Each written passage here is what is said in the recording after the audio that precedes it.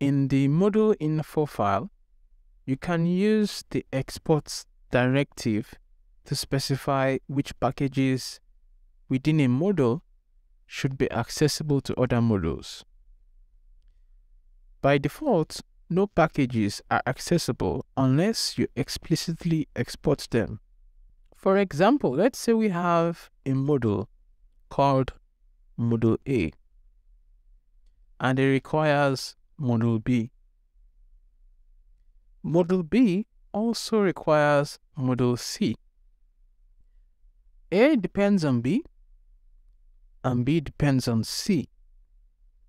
So A has an indirect dependency on C. Generally, if A does not directly need any package in C, then just having A require B in its module-info file is just fine. But what if A also needed to access features in C? By default, this will mean you have to add requires C to all A modules. Now, this can be redundant because, after all, A requires B.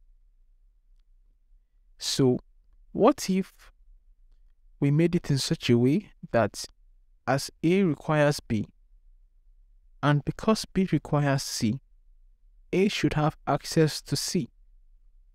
We can achieve this by using the transitive keyword.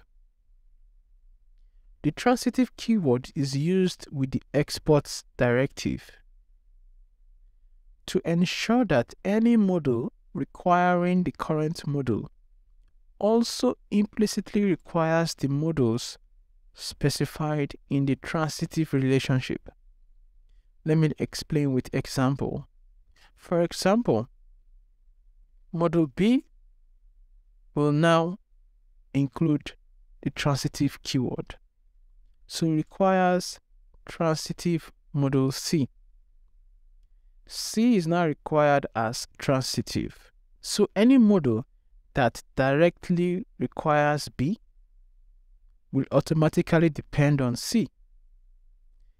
Since module A requires module B, it will now have access to module C because of the transitive use.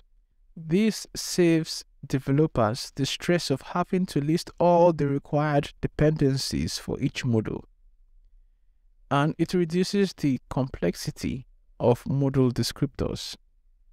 However, there's an important note to take off. When a module A requires another module B transitively, any module that directly depends on module A will also implicitly depend on module B. However, transitive dependencies do not extend beyond that level, meaning that it will not propagate further down the chain. Let me give an example. Let's say module A requires transitive B, module B requires transitive C, and module C, you have some code and dependencies. Let's create two more modules, D and E, where D requires A and E requires D.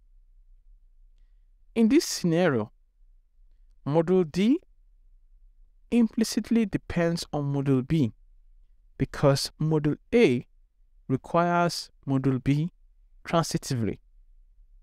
However, module E will not implicitly depend on module B or C, since the transitive dependencies do not propagate beyond direct dependencies.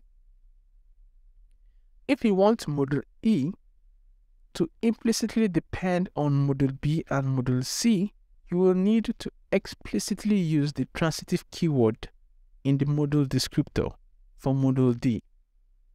Now, when module E depends on module D, it will also implicitly depend on module A, B, and C.